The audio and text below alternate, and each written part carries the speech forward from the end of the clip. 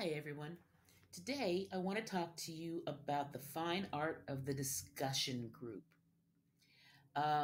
We've talked about how we can talk in the classroom virtually, but this is a little bit different. It's an asynchronous discussion. So, I want to show you how good readers share their thinking about reading with partners or in groups on the discussions in order to expand the way that you're thinking and see new perspectives.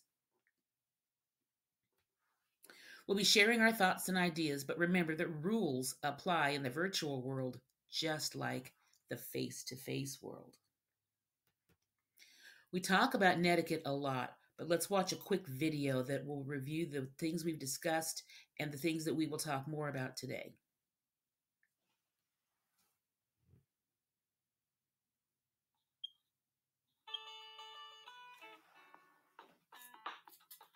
Most of us are familiar with society's guidelines known as etiquette. Online communication has its own rules and guidelines for etiquette. These are often referred to as netiquette. Keep these rules in mind for any kind of online communication, including email, discussion board posts, and other online contact with your classmates or instructor. First, avoid abbreviations that you might use when texting or on Facebook, like talk to you later, laugh out loud, or other abbreviations. Not everyone knows what these mean, and even if they do, avoiding them will help communicate more clearly what you really mean. Second, make use of the subject line. Imagine walking into a library where none of the books have titles on the covers. You would have to open every book until you found what you were looking for. If you don't give your post a subject line, viewers will have to open your post to see what you've said, so always give readers a clue about what's inside. Third, it's important to know that all caps is like yelling at someone. You probably wouldn't yell at your classmates during an in-class discussion, so please avoid doing it online. Next, be careful with joking or sarcasm. Since these frequently rely on nonverbal facial cues or tone, they often do not come across very well in online communication. That post you made was totally sick. It's easy for someone to misunderstand your meaning or even become offended because they couldn't tell that you were joking. Finally, be frugal with exclamation points. Overusing these gives a much greater sense of urgency to your message than it likely deserves. Plus, it can make you seem like you're yelling or that you lack maturity as a writer. By keeping these simple guidelines in mind and remembering why we hold discussions, you can help make your online course a truly meaningful experience for everyone involved. Now go discuss something.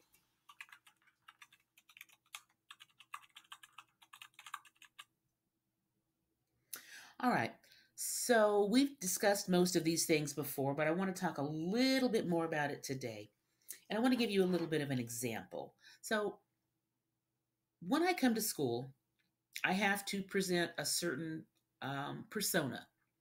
I have to be professional. I have to dress appropriately, and I have to, I guess, look the part of a teacher. So this is my teacher look. It's sort of simple, nothing really fancy about it, nothing crazy. Um, it's professional. It's dignified.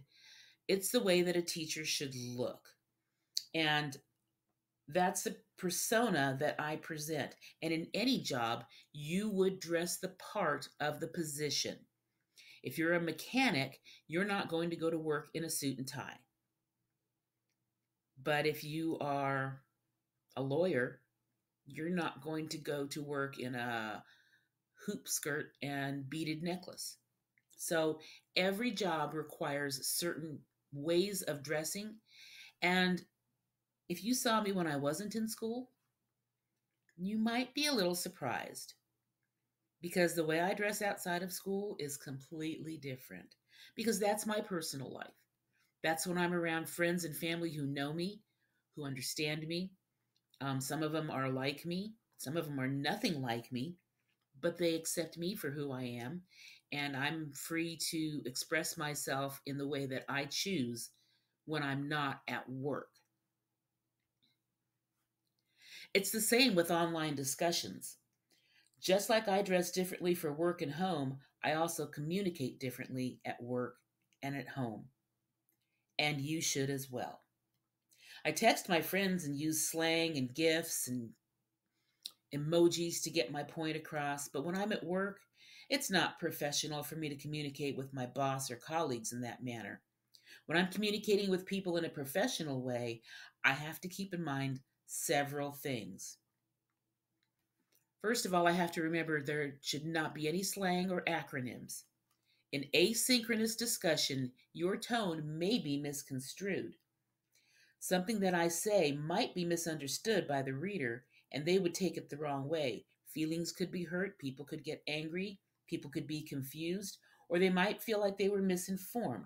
So I need to remember to use proper language, and I need to remember to use proper things like grammar, because when I'm writing, they can't see my face, they don't see my body language, and they don't know what I'm thinking. It's hard to read someone when you're not with them.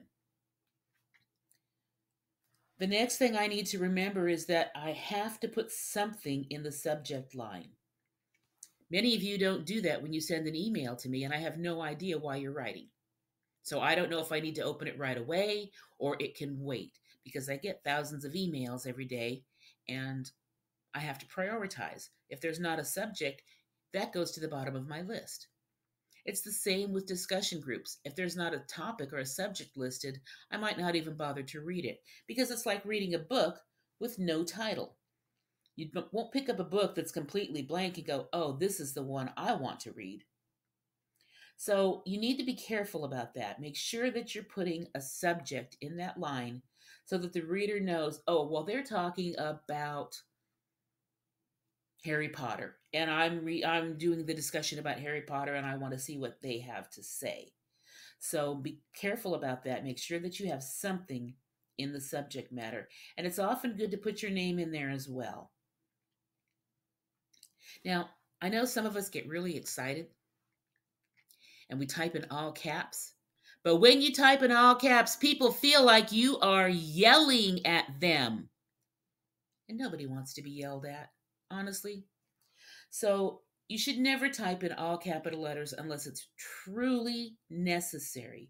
If it's really important to what you're saying and how you want to express it, then use all capital letters. But if that's not what you're trying to do, capital letters are often felt to be offensive and people feel like they're being yelled at. And again, none of us like to be yelled at.